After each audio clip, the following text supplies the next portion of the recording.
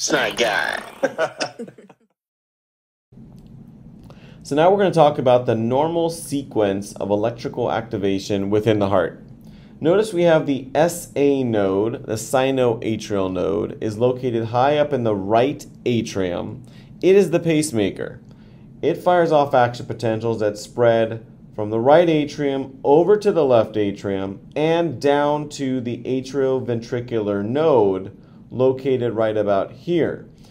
After some slowing of conduction in the AV node, we have the signal get to the His bundle, or bundle of His, which then divides into a thicker left bundle branch and a thinner right bundle branch that run along the interventricular septum. Now, the left bundle branch also has two divisions as well.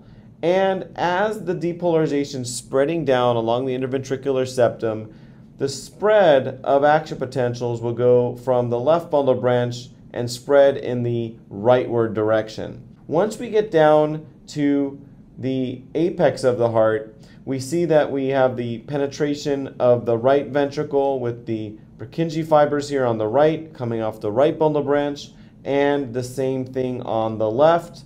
Purkinje fibers here penetrating the left ventricular muscle. And that is how the depolarization spreads. Let's take a look at summarizing this, and we can see we start with the SA node being the pacemaker, again in the right atrium.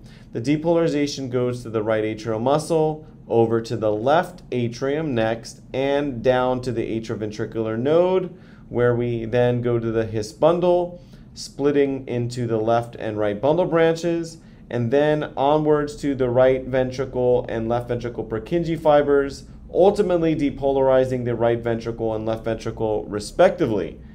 Also, as a reminder, the interventricular septum depolarizes first off of branches running along the left bundle branch.